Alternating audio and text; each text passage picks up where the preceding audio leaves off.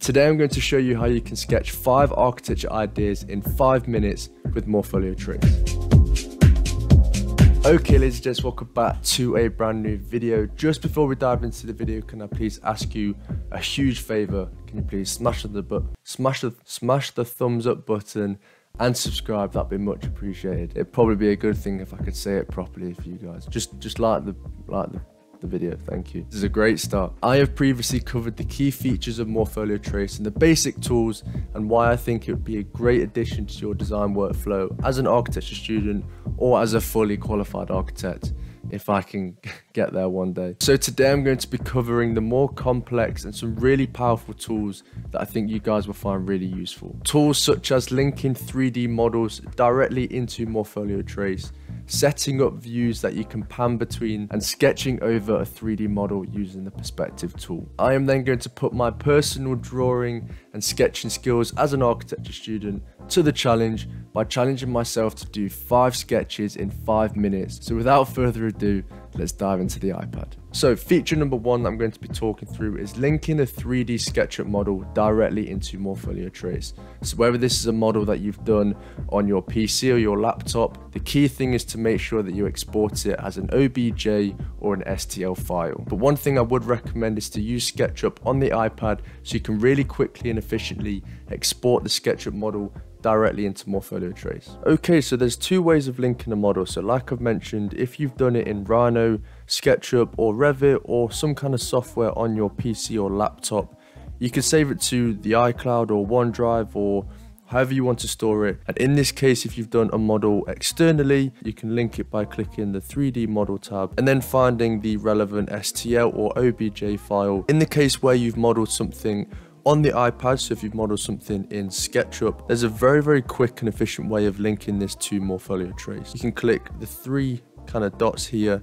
click export, so you get the options of the file type that you want to export. In the case of if you're exporting it from SketchUp in the iPad straight into Morpholio Trace, you want to use the USDZ file type. And when you click export, you get the option of exporting it directly into Morpholio Trace, which I think this is an absolute game changer. So if you click Morpholio Trace, you get this little green tick, and bingo, you've got the model straight into Morpholio Trace linked straight away with no hassle at all. And then once you've got it in place, all you have to do then is flick between each view that you want to set up, position it to however you'd want it, click the green tick, and voila. And once you've got your model linked into Morpholio Trace, the next important step is setting up the views. So in any case where you wanted to add views or do a different view of the model, head over to here at the top left corner, click this cube here, and then click new view. And then you can set up a new position if you want to do something a little bit higher. Click the green tick, and you've got another view set up. And so once you've got some views set up that you think are relevant to your project or that you want to explore in a drawing, once you've clicked a new view, click done in the top right corner, and then you come into the kind of drawing space. And then once the views are set up, you can begin sketching over the top of the 3D model. So make sure you've got a new layer. And a really cool tool that I spoke about previously in other videos is the perspective tool. So when you link in a model and when you set up a view like this, the perspective tool will automatically adjust to the perspective of the model, and you've got your vanishing point over here that is automatically generated. And all you have to do is make sure you're on the right layer, set up and position the perspective view, and you can start drawing. And you can switch that layer on and off, or you can switch off the model layer, and then you've kind of got your drawing there in the background. So now that I've outlined these tools and basically how you can really efficiently and quickly hop between views and produce really quick sketches over a 3D model, I'm now going to put my personal drawings to the test. I'm a little bit nervous for this because 1 minute sketches tend to be not the nicest looking on my end. I'm sure you guys do some amazing sketches in 1 minute, but let's dive into it and challenge myself. Just before we start doing the drawings, the project narrative of this project is key. So the narrative is that there is a gallery/community space that has a plot surrounded by existing buildings. The project is required to have both public and private indoor and outdoor spaces and wants to encourage the public into the space. So I've already done an outline of the drawing. So I've outlined the existing buildings, and I've also done a heavier outline for the kind of proposal that I've done as a massive model in SketchUp. Okay, so the timer's on, so let's do it. So this drawing is going to explore the access and circulation of the people that can maybe make their way through here because of the division of the spaces, which means that maybe you've got a public space here, a public space here, and then a private space here, which means that as this form extends out here, you've got a public circulation that is kind of broken, which encourages people to come into this space and into this space. So therefore you can maybe have a more public space here that is open up to the community, a more public space here, which is also open up to the community with access into these spaces. And then maybe this is a more private space down here, which is the gallery, which has access into the private spaces back here. And then you can add some more annotations, and voila, that is a really quick but powerful diagram. And then to zoom in and look at the kind of spatial arrangements, you could do a really quick drawing explaining what these spaces could be. So for example, timer on. If this is a main access into the building here because of the disruption of the flow of people, you could have a main access route through here and a main access route through here, which means that you could then have maybe a reception area here. You could maybe have a shop down here, which is obviously more public. You could then have a community space slash cafe here.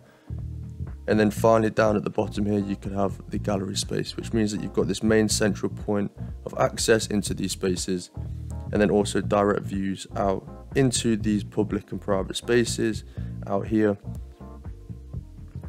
And this looking into the more private gardens because of it being the gallery space. And very quickly, with the addition of some text and cleaning up the drawings, this is another 1 minute drawing produced to show some kind of spatial arrangement. And in elevation in this drawing, I'm going to try and show maybe shading. So maybe some kind of shading system which requires or utilizes maybe cantilevers or some kind of louver system. So in 1 minute, let's do it.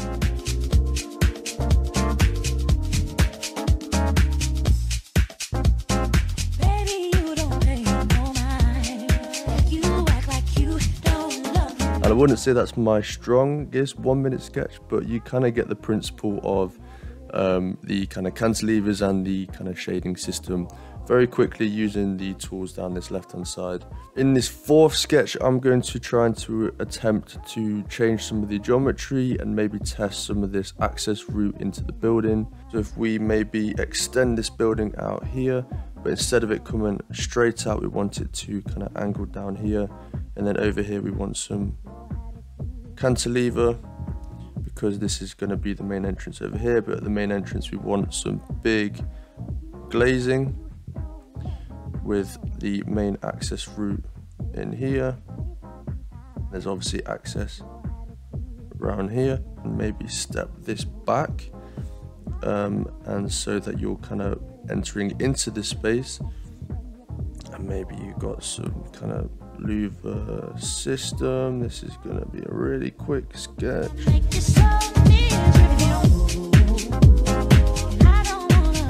And then once again, you can add some more detail, add the colors. And finally, with this final drawing, I like this view looking down here. I'm going to be testing the geometry and form of the building. So 1 minute timer starts now. So if we extend this up here and this comes down there, and then maybe this is a piece over here. We've then got this piece coming up and down there because these are extending out. And instead, maybe we want to divide this space and have this as like an open access area through the middle. So this could go through like so. So this space is divided. So then you've got main access routes through here. We don't want a line way that big. So we'll draw a line through. And then you've got some glazing here, down here. Because this is the public spaces, and the same down here. And then once again, you can add some more detail. You can come back in, add some more color, some more arrows, maybe make some notes and annotations. But the principle is within the 1 minute of sketching over this 3D model, you can begin to really quickly do some diagrams that are going to be really useful for developing your proposal. So I don't think my drawings were too bad in the end. I think they could be a lot worse, but they could definitely be a lot better. But the point is to show how efficiently and quickly you can produce drawings based on a 3D model. Once you've got everything linked in and set up with your view setup, you can really quickly hop between each view and really do some quick sketches to help the development of your project. And that is going to be a wrap on today's video. I really hope you enjoyed it. It's a little bit different to what I'd normally do. I wouldn't normally kind of challenge myself to do sketches on video, and that was pretty intense. But if you did enjoy it, please smash the button. Make sure to subscribe, hit that notification bell, and I'll see you next time. Peace.